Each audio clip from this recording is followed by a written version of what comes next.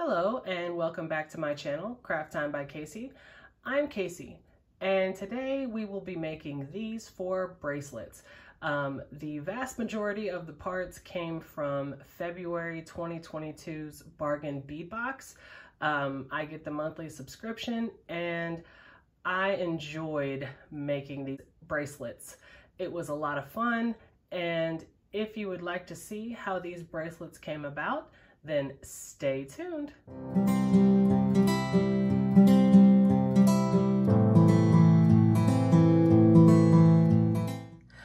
All right, so here we go. I already have my first bracelet laid out, but I'll go through some of the stuff that, some of the other things that I have and what tools I will be using today. So I will only be using the clasps that came in the February 2022 bargain bead box. And these are the toggle clasps. They have the engravings on them on both the on both parts, the circle and the bar part. So these will be the only clasps I'm using today. And I also have the only things that came out of my stash for the most part will be the findings. Of course, the crimp tubes, the crimp covers, jump rings, and the wire guardians. I went ahead and laid them out because honestly at this point, I don't know how many bracelets I'm going to be making today. I will be making up to 5. And of course, you guys on the video will be coming from the completed bracelets. So at this point, you know more than me. I like creating on the fly. So the tools that I will be using today, I'll be using my crimping pliers, of course, for the crimp tubes and the clasps at the end. And I will be using my fine point cutters. And I will be using my 2 sets of chain nose pliers. And for this first bracelet, I am using these color spectrum, rainbow color spectrum bicones that came in the bead box for February. I am also using these round beads that have kind of a natural stone finish to them, a luster finish. Really enjoy these beads. I also have one of the chevron faceted finished beads, and that's going to be the center point of this particular bracelet. And then I have some rondelles, also the color spectrum finish on them. I will be using Bead 49 strand wire. I will be using this for each one of them, and as you can see, it calls for a number 2 crimp tube, which is what I have here for the finish. And I get the 100-foot one, which I believe I ordered off of Amazon. In the stores, I think the biggest you can get is 30. At least that's all that I've seen. So since I go through so much of it, I always try to get the bigger ones. So the way I usually make my bracelets, I tend to make them about 7.5 inches, between 7 and 7.5. So when I cut the wire, usually I have it between 10 to 12 inches so that I have enough space on either end to do the closings, the clasps. So here's how I'm going to start this bracelet. So I have the end of my wire here. I'm going to pick up my crimp tube, put it on the end of the wire. Then I'm going to put my jump ring on the end of the wire. And then I'm going to get the wire guardian and I'm going to put that through one end. And I'm going to fold it over and put it through the other end. And then pull that through. Then I'm going to have the jump ring go up in that wire guardian, and I'm going to put the other end of that wire through the crimp tube. I know it seems like I have a huge tail, but I'm going to fix that. So I like to take my chain nose pliers and very, very lightly close that wire guardian. All right, so just like that, where it's kind of angled, closed, so it rests right up against that crimp tube right there. All right, so now, because I don't want that huge tail, I'm gonna pull it down a little bit.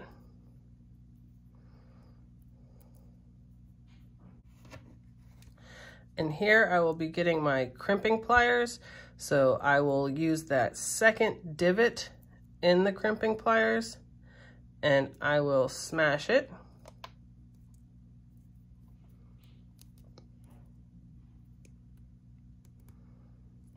And I get that nice little taco shape and then turn it to the side. And use that second divot in the crimping pliers, pull it down.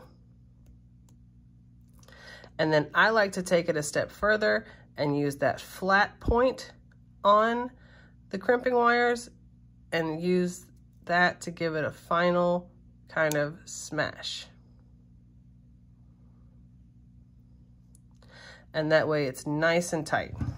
I'm going to take my crimp cover and I'm going to put that crimp cover right over that crimp tube, just like that.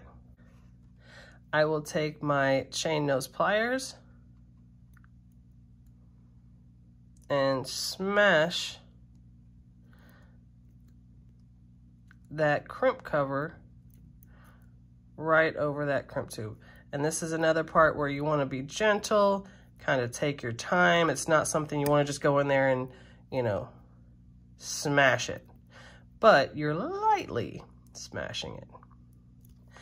All right. So there you have it. That's a pretty secure ending right there.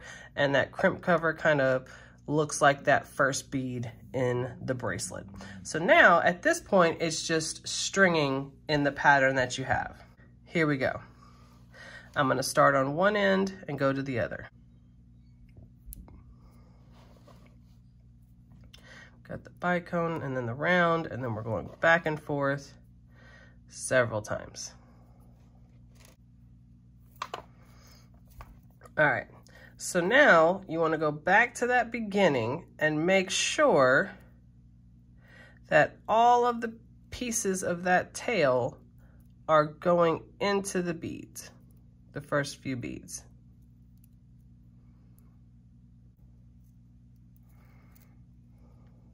And one thing I liked about this design when I was putting it together is that the hole in this bead is a little wide. It's a little bigger than a normal, well, I hate the word normal, but it's a little wider hole for the center of this bead. So I like that these bicones kind of come to a point, so to speak, where they can loosely go into the wider hole of the bead. All right, so this is how the end of it looks, and I'm going to do the center design, and then this exact design will be on the other end. Just this kind of back and forth between the bicone and the color spectrum bead. I have this tiny 2mm spacer bead.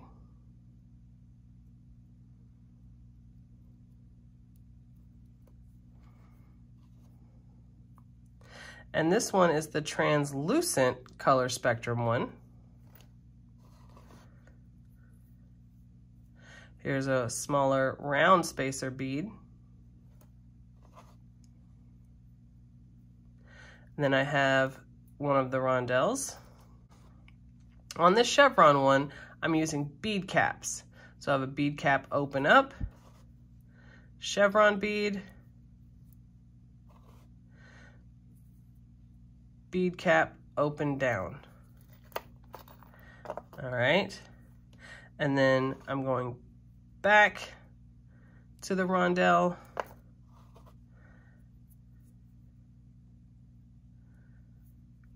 spacer, translucent, color spectrum, tiny spacer. So now, this is what the pattern looks like so far. You've got that design that we had in the beginning, the back and forth, and then the center of the bracelet. And now we're going to do this exact same thing that we did at the beginning on the other side, and I'll meet back up when we get to the closure. So now we have the entire bracelet strung as far as the beads go. So we have to close the other end and then add the clasp. All right, I'm gonna put that crimp tube on the other side. And then I'm gonna have the jump ring, just like that. And I can go ahead and let that fall for now. I'm gonna get the wire guardian, going through one end of that wire guardian,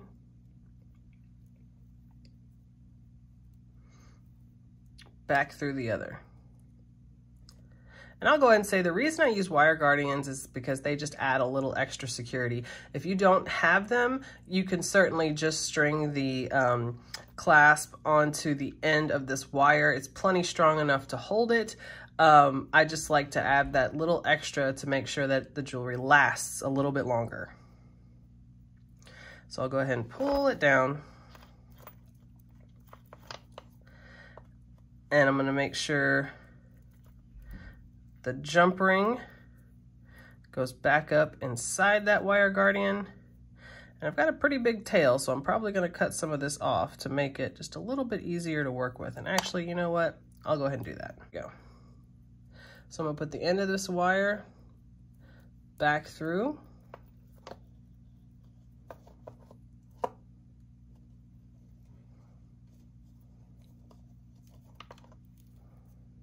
I'll go back up and make sure that the tail over here is not sticking out. No spacing in between.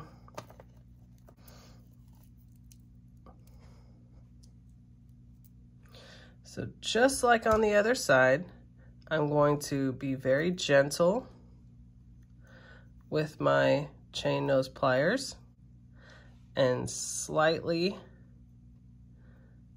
close that wire guardian.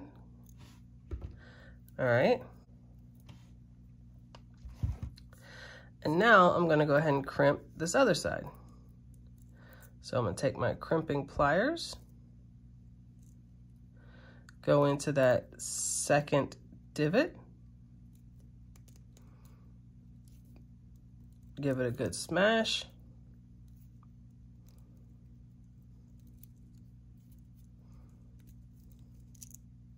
Got the taco shape. Now I'm going to turn it on its side. Smash it again. And just like the other side, I'm going to take that flat part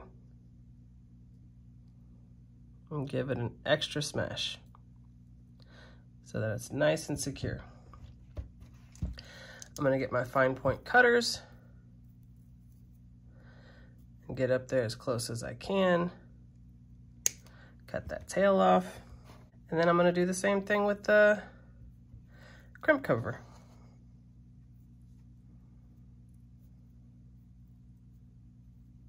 So I have the crimp cover.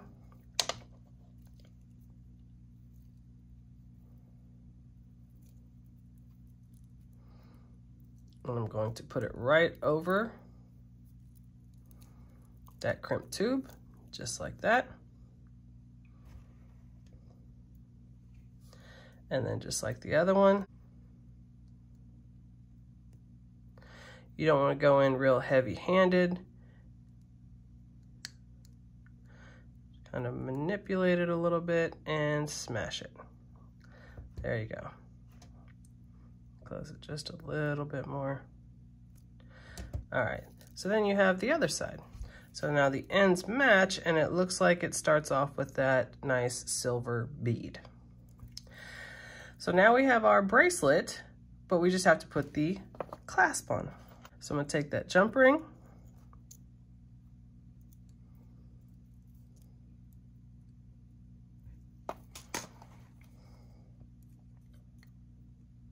open it, put the clasp in one, and close it nice and snug. Go to the other side.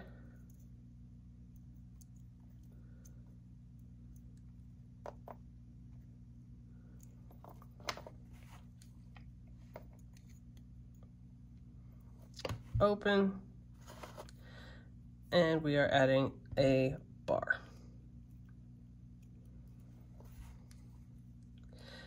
And close. So there we go. And there's our first bracelet. On to the next. So here is the end closure. Looks like it ends with a little silver bead. For this one, we're using the natural stone beads that came in it. And I absolutely love that they are all different. Different kind of markings on them, and I just absolutely love it.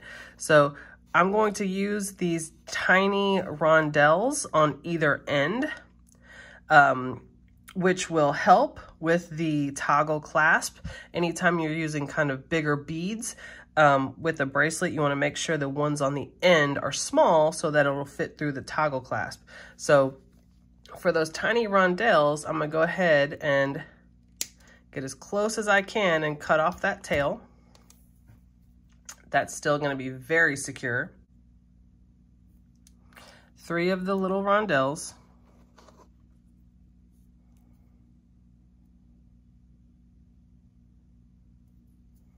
On the end.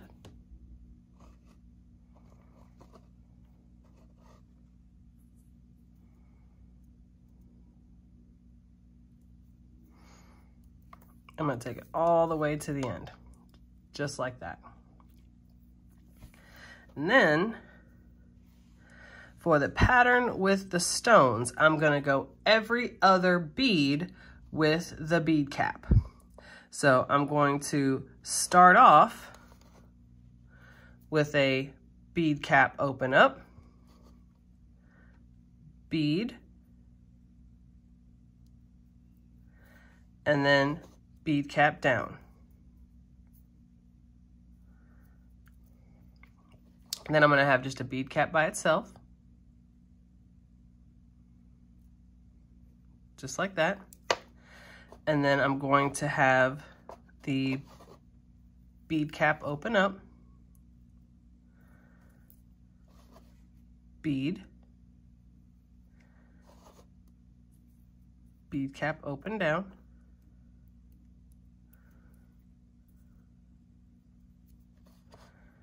and then bead by itself. So you can see that pattern where even though you don't have the bead cap surrounding every bead, it still gives the effect of having a bead cap in between every bead. So we'll continue this pattern all the way till the other end. So there you have it.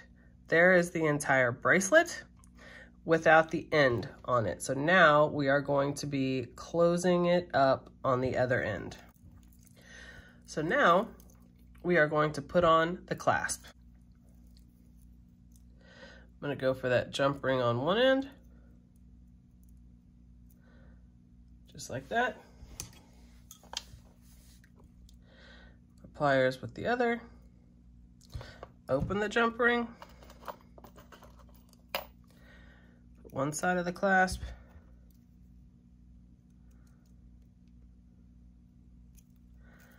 And there you go. Other side.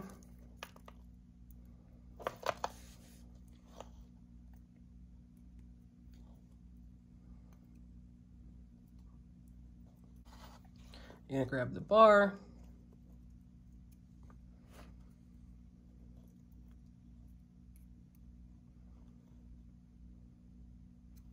Just like that. And there is our second bracelet. On to the next. All right, on to our third bracelet. And for this one, I will be using primarily these color spectrum rondelles. And then the one bead in the center is going to be the bead that has almost, I guess, tribal lines in the middle, but also that color spectrum. Very, very pretty. For this one, I'm going to be using the bead caps that came in the bead box. And I will be using spacer beads from my own stash.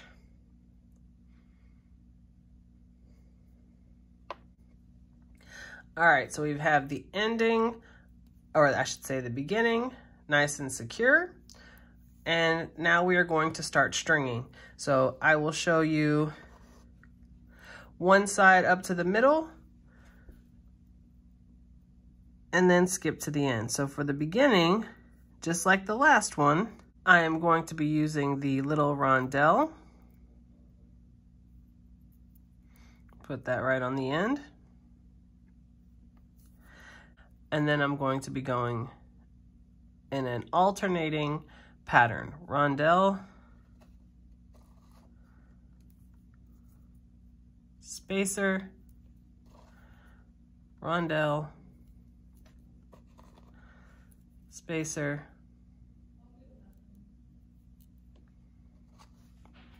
rondelle. So move these all to the end. And I did not cut off the tail, so I will go ahead and do that really quickly.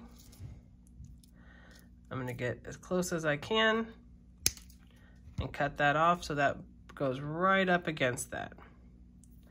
And then that is the end with the little rondelle into the big rondelles. And then we're going to alternate the bead caps again. Bead cap up, rondelle,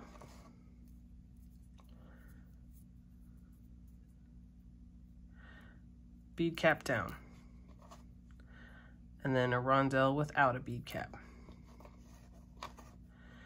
Bead cap up,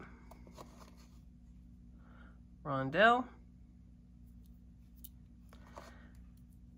bead cap down, rondelle without a bead cap. And as you can see, when you go down to the bottom, it gives the look of having a bead cap in between every bead. So we have bead cap open, rondelle, bead cap down, rondelle by itself. And that is one side of this bracelet. And now we're going to do that center bead. So we have bead cap open, then we have this center bead,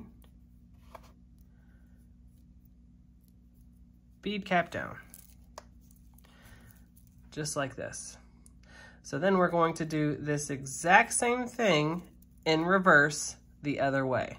So I will meet you at the end. So here we go. We have both sides set up the exact same way down to the little rondelle at the end and the center bead in the center. So this is what it should look like when you are done stringing it. Now I will do the closing and then I will meet back with you. All right, so now we have the closing of this bracelet. So here we go. We're going to add the clasp very quickly. So there is the finished bracelet. Bracelet number 3. Now, moving on to the next one. So here is the 4th and final bracelet for this video. I've already secured the beginning of this bracelet. All right, so I'm going to begin by putting the small rondelle all the way up to the front. And then it's just going to be alternating these beads. So we have bead and then spacer.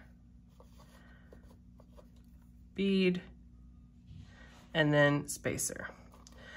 I will be using 9 beads and spacers for this section. And of course the beads are from the bead box and the spacers are from my own stash.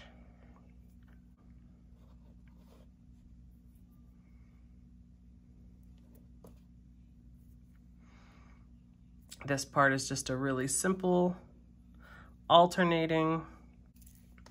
All right, so here is one end of this bracelet. And then this center piece that I will be putting on, open bead cap. And then this time we are going to be using the deep purple round beads that came in the bead box. And then bead, and then close bead cap, just like that. And then in the middle, in between each large one, we're going to put another small round. And then we will have open bead cap, deep purple bead, close bead cap. And then small round in between.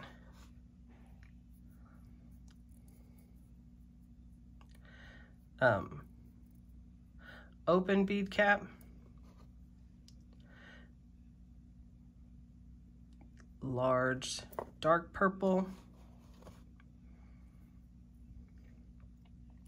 close bead cap. So here it is through the center. So now I'm going to do this exact same pattern right here on the other side, and then I'll meet back up with you at the end. And there you go. There is the 4th bracelet. So here are all 4 of the bracelets. I went ahead and put all 4 of them on. I do think they stack quite nicely. The beads are, when you have the same color pattern, like all the purple and the silver, I just think they go really well. They complement each other. And very rarely when I wear a bracelet do I wear one. Usually I wear several bracelets at once, or I'll wear one multi-strand bracelet. So here you go. I will set them up on my display to kind of show them all laid out. All right, so here are the final 4 bracelets all laid out. I really like the way that they came out. Very happy with them. And I gotta say, they are very stackable. They go well together. You could also wear them separately. I like the way they came out. So if you liked this video and you'd like to see other videos like this, along with unboxings and other inspiration for jewelry making, then go ahead and hit that subscribe button down below. Give me a like, leave a comment, tell me what you thought. What do you think of these bracelets? Did they inspire you, or did you have, different ideas? Let me know. I love reading your comments. You guys are so kind, and I greatly appreciate every single comment that I read. And I definitely look forward to seeing you in the next one. Bye.